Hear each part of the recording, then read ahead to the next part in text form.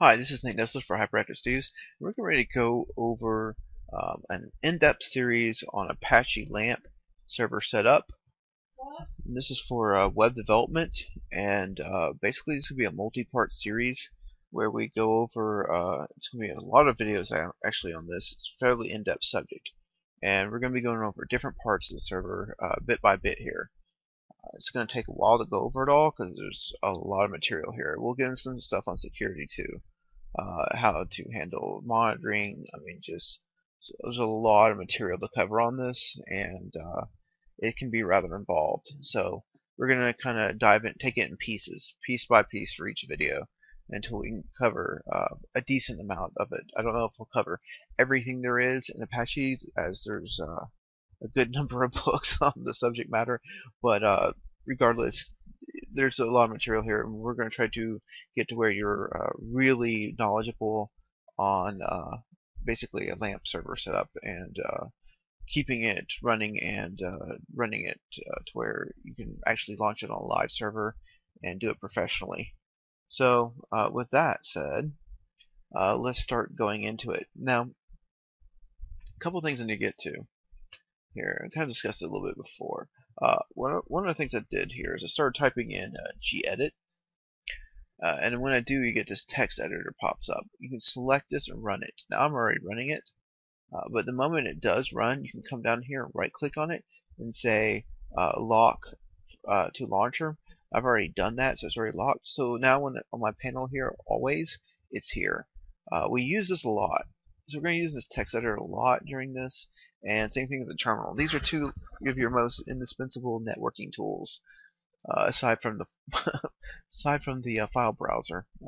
These two are extremely useful, and you're going to use them all the time. So might as well go ahead and just dock them on here because you're going to be using them a lot. All right. So with that said, that should be launched at this point. We're going to type up this long script here. And this is the terminal, by the way. This script here is for installing essentially a LAMP. Now, did I put everything there was on here? No, I did not. There's actually more than this if I want. But I didn't choose every option to install. Some of them don't really make sense if you're running on Linux. Like for instance, if you're running installing Microsoft database servers and you're running on a Linux server, it's really not going to work too well, probably. I would assume. I don't know. Maybe you could make it work. I'm not sure. I've never tried. So I've only run with database servers that were meant for Linux. So I'm not sure if you can pull that one off or not. So I wouldn't honestly know. But regardless, this is a script I called lamp ubuntu.sh. So if I come up here to my file, save as here, when I create this file, I can type in lamp ubuntu.sh. This lets me know this is a LAMP setup for Ubuntu versus like Fedora 17 or not even 17, just Fedora period, or maybe CentOS, or maybe SUSE, or maybe Mandriva. I should not even call it Mandriva anymore. I'm trying to remember it's Magnia or something like that.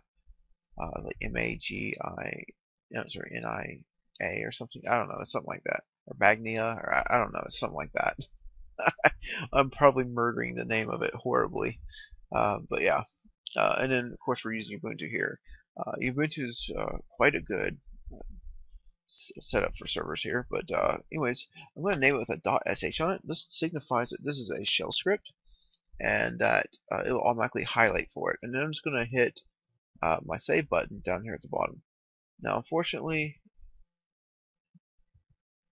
you can see it. My save button is right there at the bottom, and now you can see it. Okay, but I really don't need to click that because I already named mine. If you're doing this now, however, you will need to name it. Okay. With that said, one of the first things we need to do is run an update. Why an update? Because, well, you really need everything installed and up to date before you can run these other packages. It just keeps things from being screwed up. So basically, run your update first. And that's what we're doing here. Then after that, after we do an update, we can do a sudo apt install -y. Why is the -y? Well, the -y, ooh, I need to put -y in here too. Yes. -y keeps you from having to say yes over and over and over again. So you can imagine in an update, this could take quite a while if you're having to say, yes, yes, yes, yes. Say you have like, I don't know, 800 packages to update and install. Do you really want to say yes 800 times? Probably not. So if you put the -y in here, it keeps you from having to say yes to anything. It just automatically updates it. I mean, you've already decided to update it, so just go ahead and update it. You don't need to be asked to death to update what you've already decided to update. Is my point, basically. Um, so by saying -y here, it just says yes to everything. Same thing goes to this. If there's other dependencies it has to have, otherwise it can't install it, you're going to have to say yes to each one of them. So ideally, if you just put the -y in here, you don't have to do that, and so it's going to install Apache 2. And this is the technical one. Now, inside of like Fedora, you're going to have to say HTTPD for RPM systems, but on Debian type systems, you say Apache 2 instead. Another one here we're going to install is FFmpeg. It's a video conversion tool. It lets you transcode video, convert video from one format to another, etc. So that could be useful for server side to do video processing. You may not need that. You may want it. Who knows? I just threw it in there. This is pretty cool. Sudo apt-get install space -y and PHP 5. So we're installing PHP. We're going to install version 5. Everyone uses version 5. No one uses version 4 anymore. Hopefully not, anyways. So version 5's been out for quite a while, and that's pretty much what everybody uses for the most part. All our stuff, and so like if you're in Fedora or whatever, it's just PHP, but on Ubuntu it's PHP 5. So that's the difference. The 5 there matters. And then we can follow along with the other modules here with PHP. We have like CGI, for instance, and CLI, which is command line here. And then we have common, just base PHP stuff. Curl. We need curl. Besides curl, we also have DBG, and we have dev, and we have GMP, and we have GD. GD is actually a graphics library. It's very important if you need to resize images and things of that nature. So absolutely want that. If you want to work with LDAP, PGSQL. If you want to work with SVN for basically doing server-side programming, well, yeah, and kind of like you code it over on a client machine, and it's for a whole team of people who are coding together, and then through PHP you can set up SVN with this, which is pretty cool. And you can do team coding, and it lets you check in and out your code, find the difference between your code versus what's the code on the server, and you can integrate your code, and it's just a great way for teams to code. It gets kind of popular now in place of SVN. SVN kind of replaced CVS previously, so it's kind of. Anyways, here's pspell, recode. We have our SNMP, sorry. SQLite, XML RPC, Tidy, XSL, which you're going to use with basically your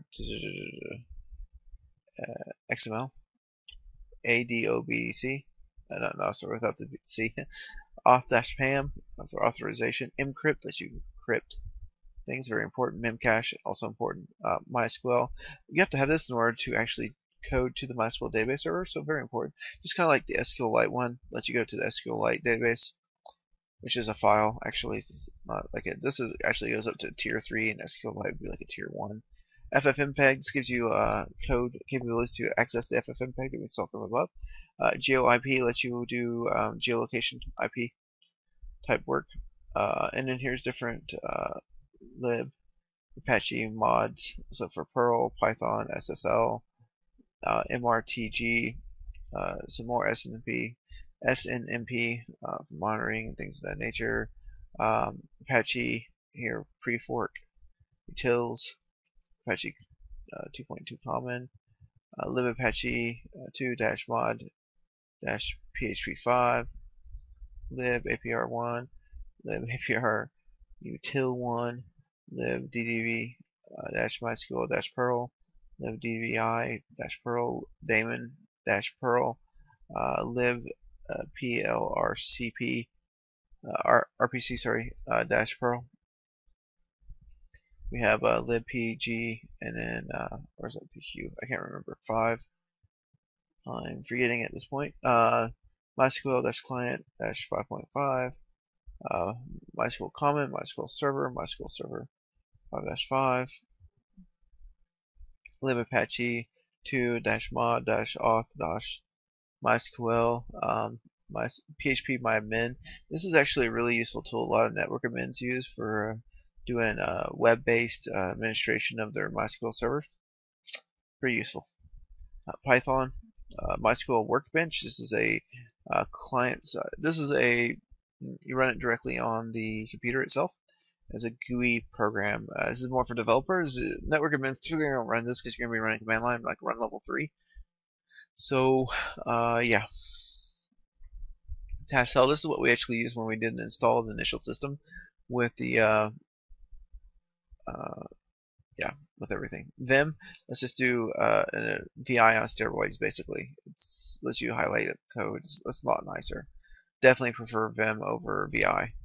Also, I'm kind of pointing out that if you use Tassel, which is great, make sure you do not uncheck anything, because it will destabilize your system and kind of screw everything up. So you can only check things, never uncheck things on that. Just FYI. This actually gives you a listing of all the possible Apache, not Apache, but PHP 5 modules you can have. And so you can add them to this list of installs that we have. And then here's enabling those modules. So this enables PHP 5 to actually work. Here we're actually getting our IP address for IPv4 of our server. Now, key point here is that this is ifconfig, gives you a listing of all your stuff, and then you say eth0 be only Ethernet card 0, be the first one, right? Because it goes 0, 1, 2, 3, 4. If you have multiple cards, you could have multiple IP addresses for that server. But anyways, we're going to pipe this into grep, and we're going to search for inet. Inet is going to be your IPv4 address, and then we're going to pass that to awk and print only the second field, which is going to be the IPv4 address. So perfect, and that displays that. Here we go. If you want more information on this, look through my scripting series where I go over and break down some of this stuff, because I actually do break down these different commands, and you will definitely want to look through that to explain that better. I'm not going to go through the gory details of grep and awk. I do in other videos, so check those videos out because the stuff gets involved and it's beyond the scope of this video. Sudo service apache 2 start. To start it, I'm not going to go ahead and activate the MySQL stuff. There's actually more stuff to do MySQL. We're going to cover that in another video. And just setting up users and assigning them to different databases for with permissions and all this stuff for security purposes. Because basically you don't want to manage things through anything through development with the actual root account for the database, because it's insecure to do that. So we'll get into how to securely handle that and do that correctly. So that's the whole script, and basically you just need to input all these. My apologies not for going through all of them, but there's a bunch of PHP ones in here that will really help you a lot for doing your code. Now you don't want to cut out too much of stuff, because if you do, then people won't be able to actually do their development they need to do, and that is problematic. So ideally you want to make it where people can code without an issue on your server. And so if you're a network admin, you don't want to hold back modules that would be a problem for people developing, because essentially if someone can't develop on your servers, guess what? They're going to have to go elsewhere and maybe even set it up themselves. So through this, actually, I'm showing you how to set it up yourself, but basically my point is that if you don't have the tools that people need in order to develop their sites, they simply won't use your service. So it's best to put as much stuff as you can on here. And I'm not even getting into other ones that you'll probably want.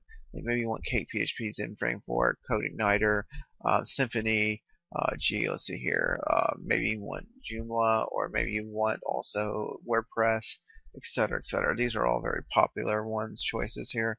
And so you can install those too, in addition to this. And not having gotten into that, I might later on go into how to install that stuff and set that stuff up. Right now, I'm just going through, this is how you do LAMP, just basic set, well, not basic set LAMP, but here's how to do a full-fledged LAMP, more or less.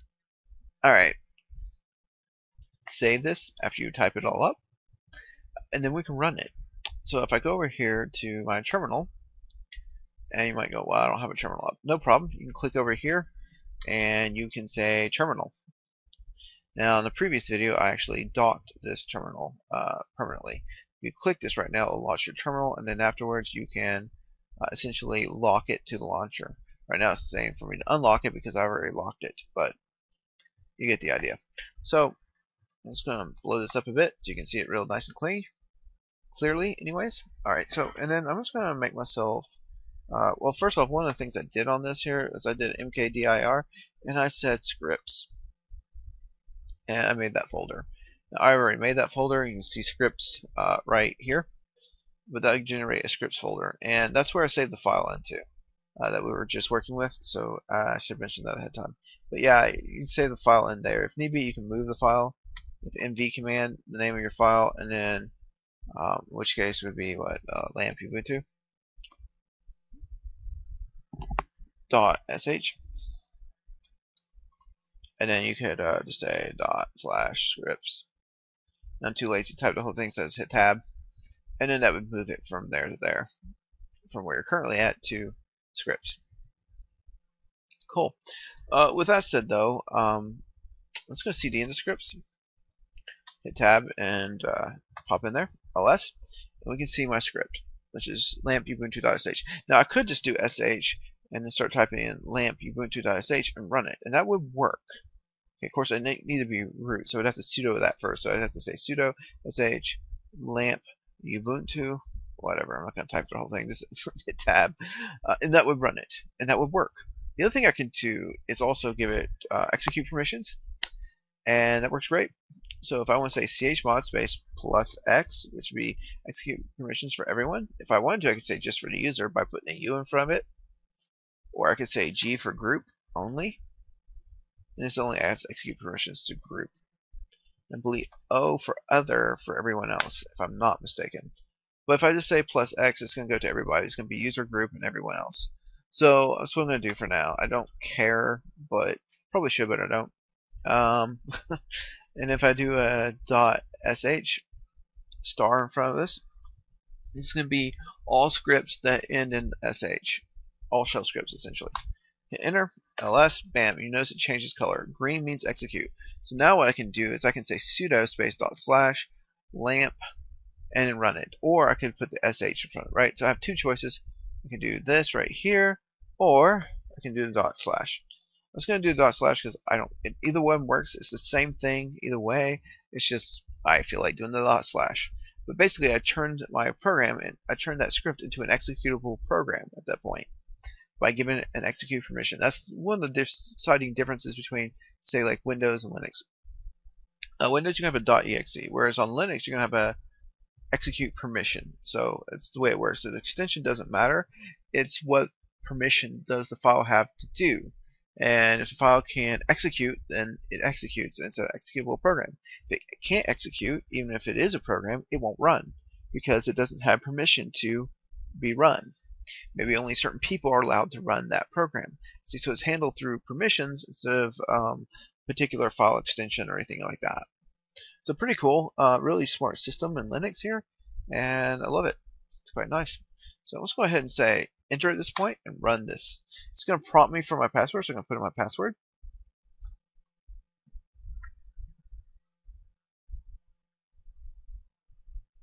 And we are going to let this install like crazy. And because I said yes to everything, it's just automatically installing for me. I really don't have to do anything. I can sit back and let it do all the work. Now I could have typed in each one of those one by one into the terminal and been here like for an hour just typing them in. But by typing into a file like this, I really don't have to. I can just kind of sit back and let it do all the work for me. And then I really don't have to worry about it. And it's just downloading, installing everything I need. Pretty cool. Doing one by one after the other, for each one that we need. Which is nice. Very, very nice indeed.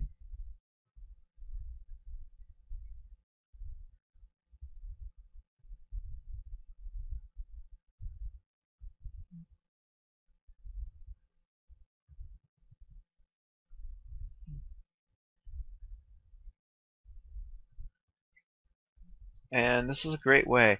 I highly recommend doing scripts for this. I mean, yeah, you could sit there and try to remember off the top of your head every single program you want to install, and you could do it all by hand over and over and over again for each server every time you need to set it up. But to be honest, you're going to make typos. It's just going to happen. There's no way you're going to type every single thing and not make a typo. And then if you make a typo, installs is not such a big deal because it comes back and tells you right away, and then you have to sit there and remember, or maybe you forgot one. Oh gosh, if you forget one out of that whole list, right?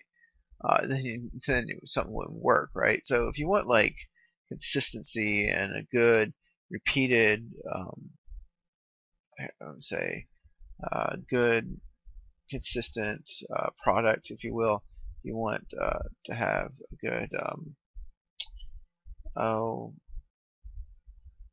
quality assurance. There we go. That's the word for it. If you want good quality assurance, then you're going to want to script it, because by scripting it, it's going to let us get the setup we want.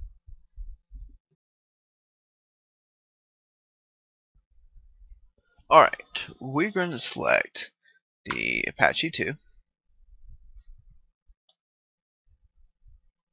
There we go. Apache 2 is selected. Say OK for our PHP MyBin. And continuing on. Alright, PHP mesh must be have a database installed and configured before it can be used. So they handle blah blah blah blah. If you are advanced database administrator and know what you want to perform configuration manually, or if your database has already been installed, here we should refuse this option. Alright, awesomeness. Sure. Alright, now we set this up before when we did our install.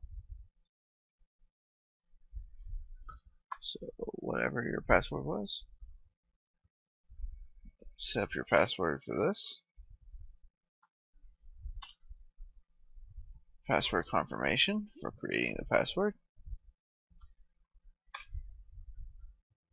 And there you go. And we're up and going. And we're installing Python now. This is 2.7. Probably also want to install Python 3.3 or whatever it is.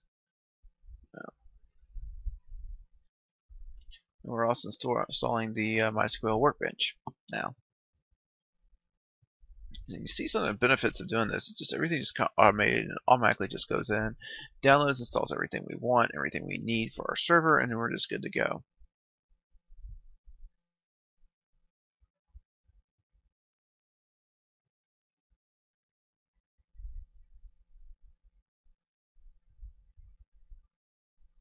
Okay. And our web server is now started and running. Bam, done. That's that. So we now have all this awesome stuff, and it's all running. It's great. Beautiful. So, very, very cool. This is a listing of all the different possible, because we put that in there, so it lists all the possible PHP modules, including Tokyo Tyrant, which I just find hilarious. But yeah, you can choose additional ones if you like, but these are the ones I chose. Right here is pulling my IP address. So that's the one I have for my server. Very cool. This is a great way of finding out. Alright, so there's all that, and that's what the script running. And so now we're set up and ready to go. Just to prove it, if I come in here, go to another one of these desktops, because we have multiple desktops here, I'm going to go ahead and launch Firefox by clicking on it. And Firefox launches for the first time. If I come in here and I type in localhost,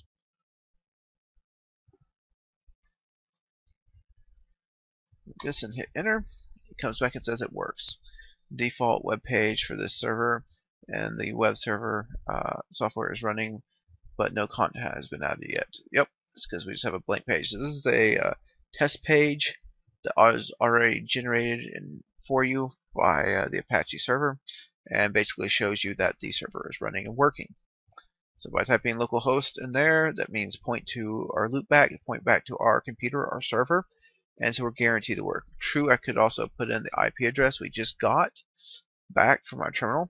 So I could have come in here and say selected this right here and then held down Control Shift C just to copy that, and then come over back here just by clicking on Firefox browser. Well, should just take me straight to it. Okay, it doesn't. Alright, so click on the workspace here and then come down to the one where the web browser is. Something like that. And I could also point, I should be able to point to my IP address and get the same thing. So there we are.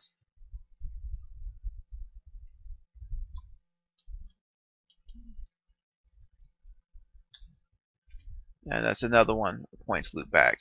Or to put it another way, 127.0.1, it's also pointing to this computer.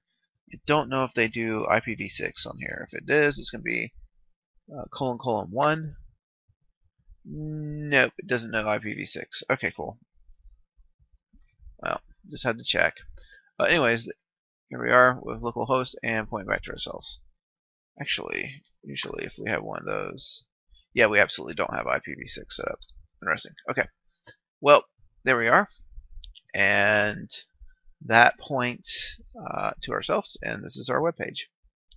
So with all that said and done, that is getting a LAMP server set up and going. In the next video, we'll actually start going over the different parts of Apache, and we'll go over virtual hosting, we'll go over log files, we'll go over some performance things here eventually, icons, I mean just tons of stuff. Tons and tons of stuff. Some security stuff too. I mean, it's all very important, and we'll have to go over a lot of things. So, but anyways, with that, my name is Nate Nestler, and this is for Hyperactive Studios. And check out the next video because there'll be a whole series of them. Alright, I'll talk to you later.